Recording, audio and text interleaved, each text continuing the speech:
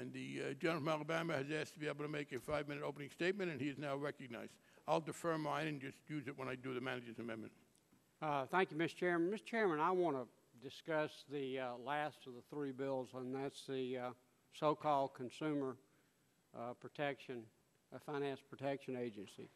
When I joined the Army, they sent me to Fort Lewis, Washington, and I still remember one of the first things we did is we got in line to get our hair cut. And there were pictures on the wall of 4 different hairstyles. And we got to pick which hairstyle we wanted. And we'd get a number, either 1, 2, 3, or 4. And then we filed in and we gave that to the barber, and he cut all our hair off. And we realized that we weren't in charge anymore. We didn't make the choices. I see that bill as deja vu. It's not about protecting consumers. It's about a new government bureaucracy making decisions for us. And we're Americans, and America is about freedom.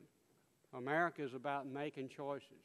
Sometimes we don't make the right choices, but at least we make our own choices. And that bill is about the government making choices.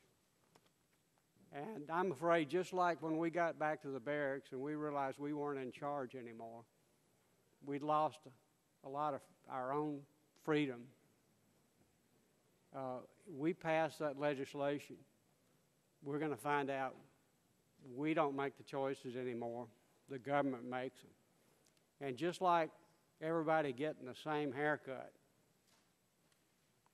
you're going to have a profound lack of choice. You're not going to make the choice. The government's going to make the choice. They're going to decide what you get when you get it.